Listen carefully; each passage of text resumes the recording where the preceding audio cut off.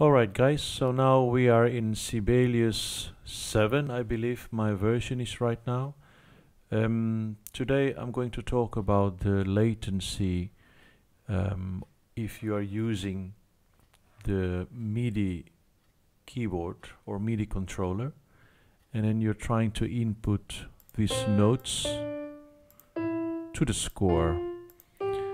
And what happens is if you are trying to input this in a live tempo here, if you press record here, and then you'll be able to play along with the song, and then of course you expect the tempo to be synchronized with the notes that you are playing.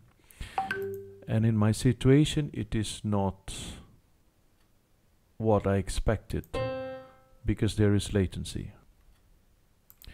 So let's try that.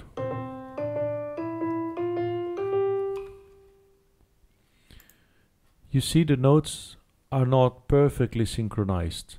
Now we have to try to find a solution. Now we erase this one because we don't need this anymore. First you go to the configuration setup.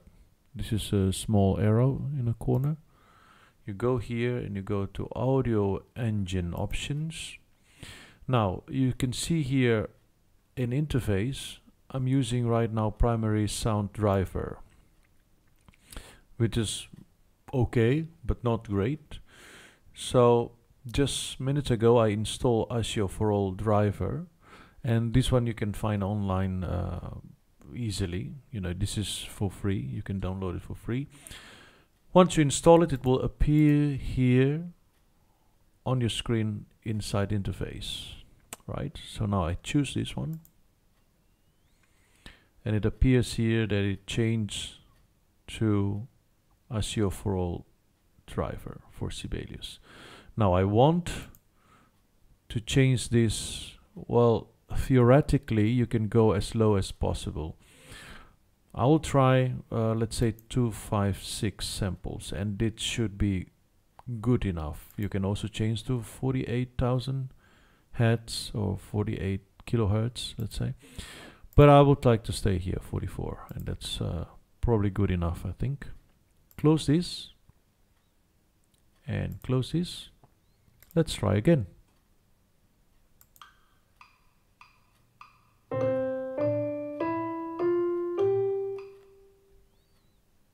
That sounds pretty good, right? Even sometimes I try to anticipate because I know it was before late, so I try to play earlier, and then you hear in the sound that the piano sound sort of earlier in the beginning. Let's try one more time.